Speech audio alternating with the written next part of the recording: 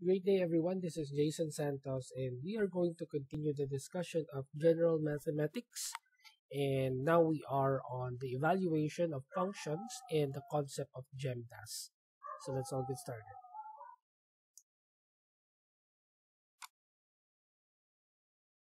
So we are now on the evaluation of functions and performing of addition, subtraction, multiplication, division, and composition of functions under the most essential learning competencies or MELCs. Okay, so that's where we have based it from. And then again, this is based from the module issued by the Department of Education or DepEd. So first, let's try to define this. Okay, so in evaluation of functions, one must have a good grasp of Gemdas. So, ano ba yung Gemdas? So, when you say Gemdas, it is an acronym for the words grouping symbols, exponents, multiplication, division, addition, and subtraction. So, when you're asked to simplify two or more operations in one algebraic numerical expression, the order of the letter in Gemdas indicates what to calculate first. So that serves as your guide which operation you would do first. Okay? It's always in this order. If there is multiplication and subtraction in the given, then you would have to do multiplication first. Okay? Because it falls first in the Gemdas order. And so on and so forth. Right? So, evaluating a function means replacing the variable in the function. So, papalitan mo daw yung variable. In this case, x. So, yung x is replaceable with a number that is given, with a value from the function's domain, and computing for the result to denote that we are evaluating f. And then f, on the other hand, is just a name, and it can be replaced by any other letter. So, pwede siya maging A, it could be B, it could be J, it could be H, so on and so forth. So, let's try to write and analyze this given function. So, f, or the function of f is equals to x, or a function of x is equals to 2x plus 4 for x is equals to 5. Or, ibig sabihin daw nito, your x is equals to 2x plus 4 and then the given is 5. Yung x daw ay equivalent to 5. So, meaning you will be replacing x's here with the number 5. So, let's try to look what happens when we do that. Just replace the variable x with 5. So, yung f, 5 is equals to, replace that now, 2x. So, 2 times 5. Hindi ito yung x na yun. This is multiplication. 2 times 5. So, bakit multiplication? Because that's the first. That's the first among the Gemdas. And the function here is multiplication. So, 2 times 5 plus 4 is equals to 14. So, paano nangyari yun? 2 times 5 is 10 plus 4. Therefore, you have 14. So, that's the first one. Okay? Second, let's be reminded that x is just a placeholder. So, gaya na nabanggit ko kanina, it's just placeholder or parang lagayan, and f is just a name. Okay? Because you can replace x anytime with any number that is given, and then yung f naman, it could be interchanged by different letters depending on, again, what is given to you. Okay? So, let's try to look at this function. Okay? So, x is equals to 1 plus negative x plus x squared. And what if the function for x is equals to 3? So, meaning yung x dito, papalitan natin ng 3. So, let's try to see what happens when we compute for this. So, there, we will put number 3 on the placeholder. So, yan, fx. So, you'll put 3. So, you put 3 here. Equals to 1 So here, plus negative 3. Okay? 1 plus negative 3 plus 3 squared. Okay? So, sa Gemdas, ano ba mauuna? Exponents, right? So, you would have to do this first. So, 3 squared becomes 9. Okay? And then, you bring over 1 plus, sorry, walang plus sign dito, no? But, it should be addition plus negative 3 plus 9. So, 1 plus negative 3 plus 9. So, 1 plus negative 3 is equals to negative 2. Let me pull out my calculator so you could see it better. No? So, 1 plus negative 3 is equals to negative 2 plus 9 is equals to 7. So, therefore, your answer here is 7. Okay, so I hope we understand that. So now, let's try to answer this activity. If you have the module, you can also follow and answer this activity. Okay.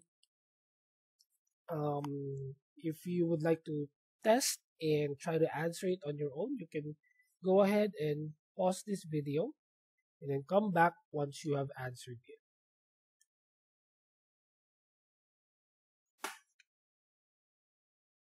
Okay, so I think you have already answered this. And then let's go ahead and see what are the answers for this given, 5 given. Then we will explain it one by one. So first, let's look at this. Please disregard the other parts because I will delve on that later and explain those two. So first, we have function of x is equals to 3x minus 2. And then, according to our given, x is equals to 1.5. Meaning, yun yung ipapalit mo sa x. Okay? So, x is equals to 3x minus 2. Okay? So, 3x minus 2 is equals to 3 times 1.5 minus 2. It is equals to 4.5 minus 2. Thus, you have 2.5. So, your answer for number 1 is 2.5. Next, 3x squared minus 4x. So, papalitan mo lang agad niya ng 1.5. Transpose it here. 3x squared minus 4x is equals to 3 times 1.5 squared. So, you have an exponent. According to Gemdas, yan ang mauuna no, before other operations. Minus 4 times 1.5. So, what you did is 1.5 squared is 2.25. So, andyan pa rin yung 3 and yung multiplication sign. Minus, on the other side, pwede mo na siyang ituloy, ano, kasi separate naman siya. Okay, 4 times 1.5 is equals to 6. Okay, so minus 6. So, therefore, 3 times 2.25 is equals to 6.75 minus 6. And then your answer is 0.75. So, that's for number 2. For number 3, square root of x plus 4. So, square root of x, yung x is equivalent to 1.5 plus 4. So, 1.5 plus 4 is equals to square root of 5.5. And then, you proceed with the square root operation. You have 2.34. And then, letter D, you have 2x plus 1 over x minus 1. So, 2x plus 1 over x minus 1 is equals to 2 times 1.5, this one, plus 1, and then x, 1.5 minus 1. So, you follow Gemdas. So, 2 times 1.5 is 3, plus 1 over 1.5 minus 1 or 0.5. So therefore, you will have 4 over 0.5. So 4 divided by 0.5 is equals to 8. And then finally, we are on this function. So meron tayo ditong grouping symbol. Okay?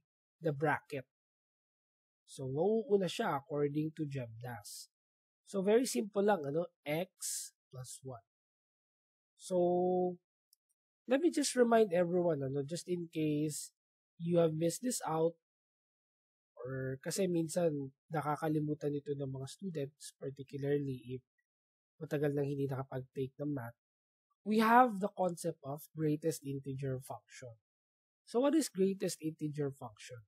It's almost similar to rounding off. However, and again, let me underscore, however, it does not work in a way that you would round it off to the nearest number. You would have to round it off to the nearest origin. So, paano nangyari yun? Example, we have 1.5, no? Kasi yan yung given natin. Eh. So, you replace x with 1.5. So, ito na siya. So, 1.5 plus 1. And then, it becomes 1 plus 1. So, paano nangyari yun? Ano? Using the greatest integer function, so let's say you fall here, you go back to this point. In our case, this is 1.5. This is 1.5, right? So what happens is that kahit maging 1.6 pa yan, or 1.7, or 1.8, you will always go back to your point of origin, which is 1. So same here. E paano kung yung given natin is 2.5? So what happens is you will replace this with 2. Kasi you would apply the concept of greatest integer function. Okay? So 1.5 plus 1, applying greatest integer function, it becomes 1 plus 1. Therefore, your answer is 2. So I hope we understand all of the items here in the given, and we're able to understand the answers, how we have derived them. So that's it for this very short video. I hope you have learned something. And as always, if you would like to watch more videos just like this, I have videos for business math, statistics, and other senior high school modules, as well as business topics for college. You can check out my playlists. If you have comments or suggestions, feel free to reach me on the comment section or on the social media platforms I'm in, such as Facebook and LinkedIn. With that, thank you so much, and I'll see you all on my next video. To God be all the glory.